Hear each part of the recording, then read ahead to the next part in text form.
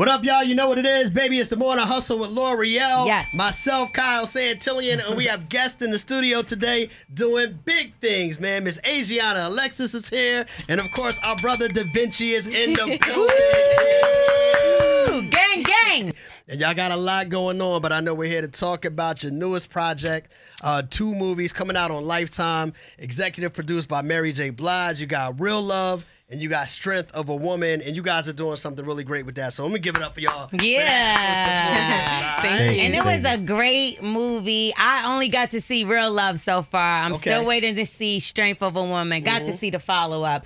But Real Love, okay. Now, this is a classic song. Yes. Mary J. Blige, everybody's favorite Mary J. Blige. Wait, is this I was going to say, favorite? is it cliche if I say it is my favorite? Mary J. Blige It really song? is. Yeah, Real What Love. about you, davinchi? Yes, definitely. Yeah. That one, and then is a song she had with Meek Mill, Who You Around. Okay. I like that song too. Yeah, Okay. yeah. Where were y'all when Real Love came out? Because I think, was you born? What year was it?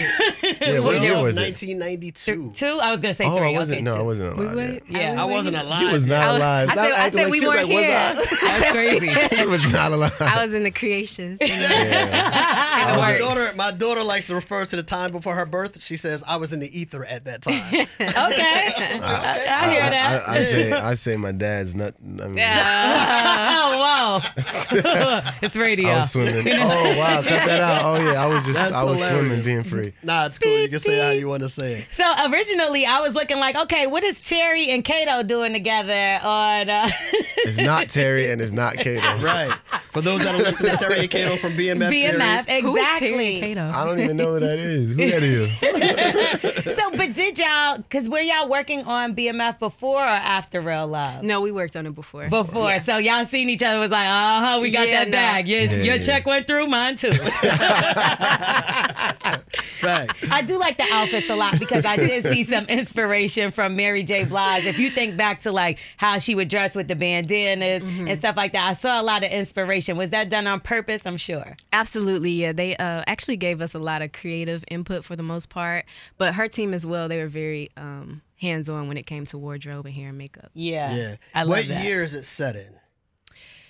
It 95? is, yes, 95. in 90. Let me tell you about 90, this story. Yeah, 92 actually. We should know. I think it should be the year Real Love came out, so it's probably... Yeah, 92. Yeah, I always see if y'all was paying Right. attention. Let me tell you how dope this story is. I haven't had a chance to see it just yet, but let me say this. The fact that it's set on an HBCU campus Yes. in North Carolina in the 90s, and that's where you two meet, and as we'll find out later on in Strength of a Woman, kind of continue the relationship, this is very much, very close to my life. I went to HBCU in North Carolina. It's where I met my wife, and here we Oh, are together wow. years later. That's crazy. Still holding it Yeah, down. he also used to Yeah. wear the shorts just like Mary J. Blige did, the small ones. No. I didn't do that. So, but just talk about just the HBCU North Carolina aspect of it. How are you guys able to just kind of transcend, get on that campus, pick up that HBCU vibe? What was that part of it like for you? Because it's got to be completely different from playing in the streets and the whole gangster lifestyle that comes with, you know, the BMF stuff. Talk a little bit about the HBCU experience. I think me and davinchi, we both we had to kind of push to make sure they kind of kept the HBCU feel and vibe throughout the movie. For sure. But I think it's just a culture thing. Like, I come from a diverse background, but I think, you know, when it comes to just the culture overall, we can just naturally feel what feels real. And I feel like this show is just about keeping it real and natural and, you know, what's really going on at a HBCU. I didn't go to a HBCU, though. Yeah, no, I went to a regular college, but it was PWI is what we call it, yeah, yeah. PWI, you could say. But it's crazy because I came off of an HBCU tour prior to doing the movie. So right after the tour, I got the offer for the movie. So I was like, oh, this is actually like crazy. Perfect Because I time. was just around like all the HBCU kids, so I got a good feel of that, you know. Yeah. And you guys touched on so many serious topics in the movie, things that people go through in everyday life, like having your family not agree with who you're dating. That was one of the issues that you had. And mainly because of upbringing was different, right? Did you ever have somebody that you really, really cared about, might have even been a friend, not necessarily somebody you was in a relationship with, that you brought around your family and they was like, no, this isn't the person for you, and they were actually right? Her family's right there. They're like, davinchi. actually davinchi. That chuckle was just like, and you really heard that She's chuckle. like, She was like, no one I can think of. say it, Ajiona, say it. Hey, Mom. Hey, Dad.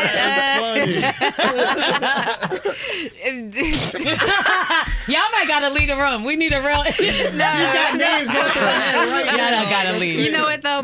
I will say my family, we so tight knit that if I know you're not right, I'm not gonna bring you around. I just know, like I'm not doing that Automatically. Yeah, I just know. What about you? And honestly, that it never happened for me. You know, I'm not as close with my parents as like a lot of people are. So I never even had the ability to be in a situation to where my parents could just be like, oh, I don't think this person is like, it's a bad influence, you know? So honestly, it's a blessing to even have a parent to say that. I'm not that close with them, you know? I was just kind of raised and born a little different from the average But you're Haitian, right? That's your background. And so a lot of my friends growing up, and my cousin's Haitian too. I grew up in an area where there was a lot of Haitians, and their parents they were very strict towards them, and not very, I wouldn't say I've ever seen them hug. Yeah, for real. Like it's just very strict and not loving, and they're just busy just trying to meet the basic needs of survival that they don't even pay attention to the child, like as if the child is a human. You know what I'm saying? Like I always tell Ajiona, like I'm just so fired the relationship you have with your parents.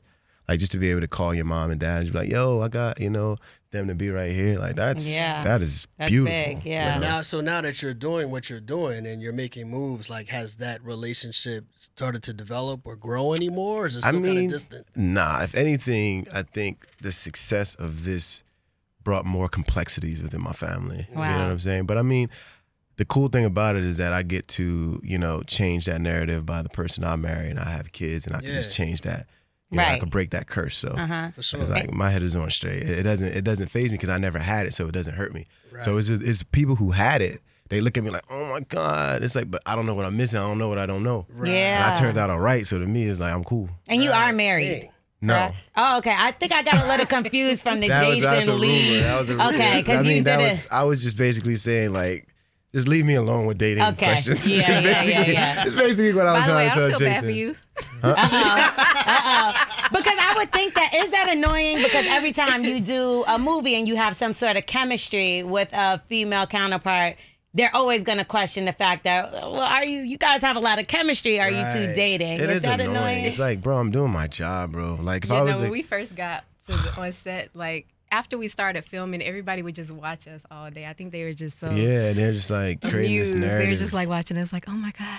Like they want that. And they would do things like as if like if I do something, they'll tell Ajiona, and if Ajiona do something, she'll tell me like we answered each other. I'm like, yeah, I know, like, what you trying to get me in trouble? Like, what Ajiona about to say to me? Like, but you didn't get in trouble. Did he? No, they just kind of like report to me like, I had to get him a check. That's hilarious. Right. But that's one thing about just being a celebrity, right? Because at some point, you were wishing to be in the space that you are right now, and I'm gonna just say it. I've never really felt bad about when celebrities like, I wish people would leave me alone or this and the third. It's like, come on, you kind of knew that comes with the job. Like, you know what I mean? Like, we can't be on the radio without certain things happening. I think celebrities, a lot of times when you see them acting out against like the press and paparazzi, I'm like, you didn't know that was going to happen before you got famous. You know what I mean? So when you look at those things, you get tired of those questions. Yeah, you know what it is. It's something you think about it, but it's not something you fully grasp until you actually go through it. It's kind of like anything in life. You growing up, your parents or anybody can teach you as much as you want. Hey, like, don't do this, don't do that. This happens, this comes with that.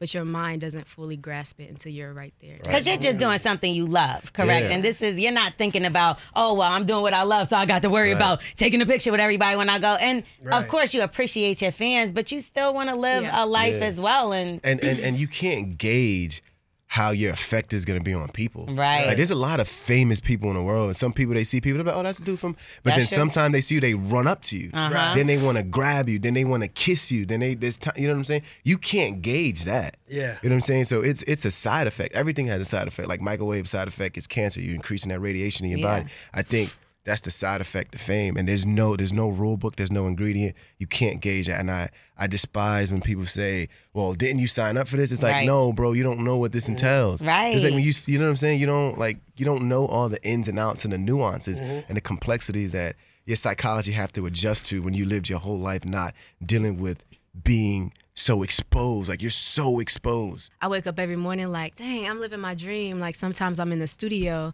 and I'll talk to my dad. I'll be like, oh, I'm at work. Like, this work for real. So it's like, to me, it's just, it overpowers everything because it doesn't feel like work. I feel like I never worked a day in my life. For the most part. I'm not saying I'm not. Right? But, you know, it just feels like I really have It's time. That one day until I get that 4 a.m. call time. And I'm like, all right, nah. He's like, that 4 a.m. That 4 a.m. hit. But no, though. like, I enjoy every moment of it. Like, it'd be so fun to me every time. I enjoy it. I enjoy it as well. But to say every moment, nah, I don't enjoy every moment. Yeah. Like, some of the stuff that comes with it, I'll be like, nah. But I enjoy being able to be in a space and creating. Like, there was moments that we had when we were filming and creating, it was great breakthroughs for me because she's been doing this as just like a kid. I had a regular kid type of life experience. Right. So it's like, so there's moments when you're working with professionals and you're just like, oh, snapping, and you're learning from them and you're having these breakthroughs, and it's beautiful. Like, shooting the project is the best part. Right. Mm-hmm. That is the best part of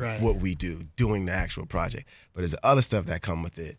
Like going to radio stations and talking to L'Oreal and Calcetilia. I ain't gonna lie. If I had a choice, I'll be in my bed right now. I ain't even gonna hold you. Well, I mean, we're glad you came to come because we get to have these real conversations. Right. And This is fun to me. This is fun. Now, y'all cool, though. I don't care what they say about y'all. Y'all cool. Y'all cool. I know. I'm not afraid of the morning hustle. Okay, so when it comes to like personal stuff, right? Relationships. We just had Raven Simone speak out not too long ago, and since you've been in the game for so long, this should be something that I really want to know from you, but both of y'all. Do you have people sign NDAs when it comes to relationships? Or do you think that that's something you might want to incorporate? This is good stuff. No, absolutely. I mean, tell the people. Like, not everyone, but, you know, I think it's when you get to a certain level, you definitely have to consider it. And, you know, you want to keep a healthy relationship, but you just got to protect yourself at the end of the day, because just because you have good intentions and a good heart and where you come from, it doesn't mean everybody's thinking and moving like that. And that's something I've learned being in the industry, because I'm just very pure with my intentions, but you got to be more aware. Mm-hmm. Yeah. Mm-hmm. davinci's quiet. Mm-hmm. No, I was just listening to what she was saying. You said tell the people. What do you want her to tell the people? No, I just wanted to hear what, you know, a professional like herself does. That's all. I really got You don't have no nothing. thoughts on that one? On that question? Yeah.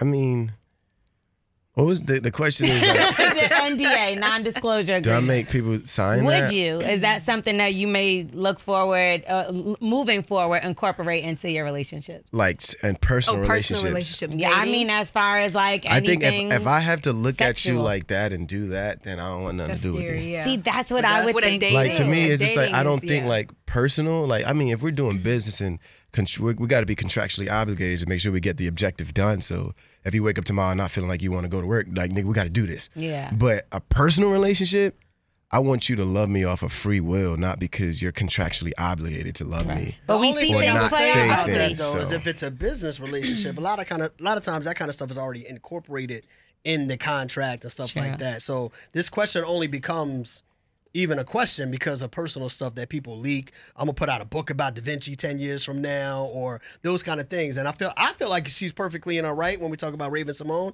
And I think anybody that's in a position like you guys should consider it, because you never know what people are on. But I think like on a personal level, like if we were just going to the gym working out, Yeah. and I was like, yo, you cool, man, let's hoop. And then I'm like, wait, but I want you to sign this just in case, like, going forward in our friendship. Yeah, That's because you know what? crazy. You might have a phone call That's that you crazy. have in front of them that slips up. And let me tell you something. I think And about would he when I get think sued for that? Yeah, but you know, when I think about this, I even think about people close to you like Whitney. Like, not trying to be funny or nothing, but some of these stories, I'm pretty sure she didn't want us to know. But once Whitney passed, the closest people to her was like, yeah, you know, we was in a relationship. And you like, damn, we didn't even know she was doing all that. So I think about the people closest to you when somebody like Raven is saying, like, I need to get them to sign this because you never know in the future. Think about divorce. Think about when people take half of somebody's money, they fighting you for your children. So you don't think they're going to spill a secret? Yo, y'all making me paranoid. I mean, I Oh think my like this. I think this is more in getting older and Like, being in the what? game for so long. And Yeah. I've seen so much things happen that it's not it's not scared. It's caution. So like, what you would pray, but that don't mean you think something gonna happen. So when you what walk would out happen to the door. person? Like, so like if we met at the gym and then he signed an NDA and then I had a conversation with Ajiona, like, yo, Ajiona, they want us to do this other movie together, and this time we're like, shit, they gotta pay us $10 million each. Right? And then you leak that information. What would happen to him? I think I'd put myself in a position where I could be sued. Yeah. You know what I mean? And that would be the protection. Like, I don't want to have to put myself like the chick that Cardi B sued for Tasha K, right? Now she got all of these fines. She's going to be messed up for life over that. So Millions. If I sign an NDA, I wouldn't want to put myself in that position. I would know that I could get sued, and any information that I might leak, then I can't even make money off of it. Like, you run your mouth, you gotta pay. It kind of takes away. Oh, so you can't even go to TMZ because they don't I know can't who to even give the make money credit. off this because now I put myself in a position where I'm contractually binded. You can make money, but every dollar you made, I'm making back. I'm making back. But maybe it could go through some anonymous thing, no? Like an LLC, your name's not even really attached to it. Well, wouldn't you kind of 9 times out of 10 know that you said certain things in front of certain people? So that's what the whole thing is. You know what I mean? But we can move on from this. Now y'all got to think about everything he done said. To He's people. like, I'm about to call my lawyer. Nope, too late to backtrack, boy. Let me back bring to it here Kendra really Ben, quick. yeah. Let me bring it here real quick because davinchi, I know that you talked a second ago about doing the work is the most fun part of what you do. But let's talk about some of the other things you do because I was looking at how coming into the game, it could have been acting, it could have been rapping. Yeah. You know what I mean? I hear there's a little bit of stand-up comedy out there on the circuit for you. Talk about some of the other things that you're doing and how important is that for you to make it be successful in those lanes as well? So I started off doing music. I've always, like, I grew up doing music. I played the piano, the trumpet, violin. Nice. I write music. I read music. Like, That's real talent right there. Like, actually, I got a bass guitar at the house. Like, I really like know how to do music, but the industry, the way it is, it made me not love it no more. Because I realized this is the entertainment business, not the entertainment arts. You know what I'm saying? So I was like, all right, I got to go a different direction. And I got to try to find my peace. Like, the goal is to be financially free. So it's like, I love the art. So I'm like, let me do one of these things, but find peace with doing it. So I was like, let me put music to the side. I still write for fun, but now it's just not in that way. But I'm like, okay, acting took off. And then I was like, I want to find a way to interact with my fans in a different way because I have like a lot of like fans that really rock with me. And I was like, let me start hosting comedy shows.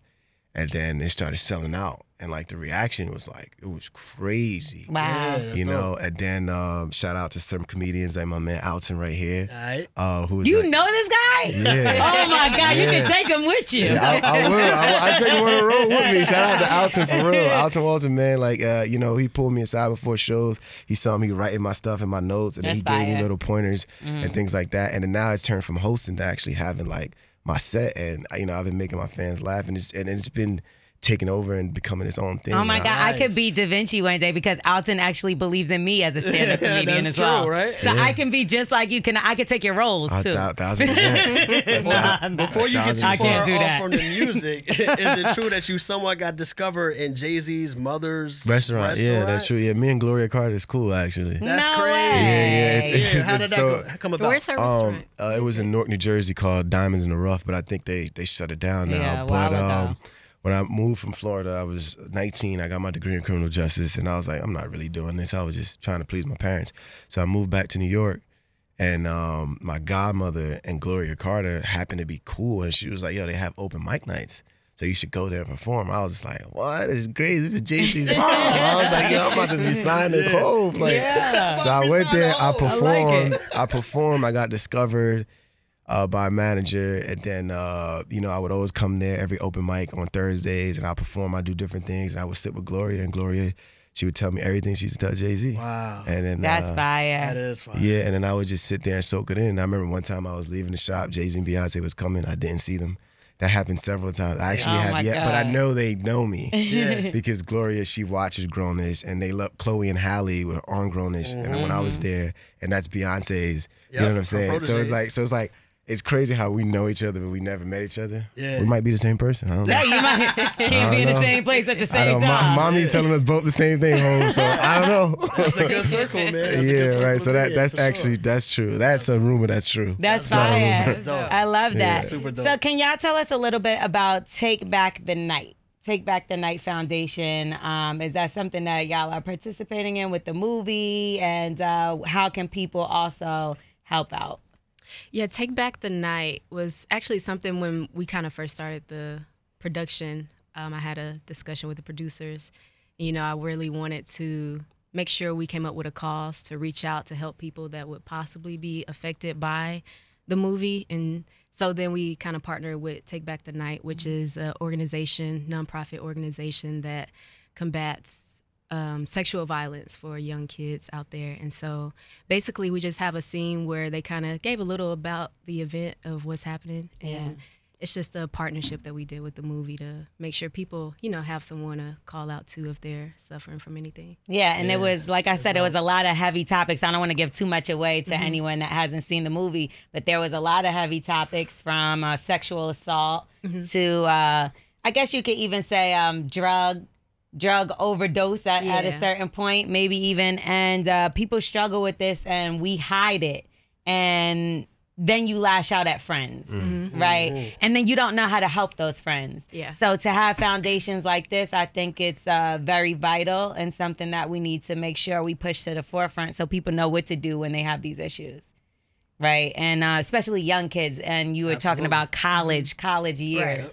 So I think about Lifetime. I don't really, you know, now I see that it's a revamp. Right. Yeah. And I'm seeing more black faces, young black faces on Lifetime, which we love. Absolutely. Was Mary J. Blige involved in picking you two? How did that process come with her being the executive producer of Real Love and you guys being involved in the film?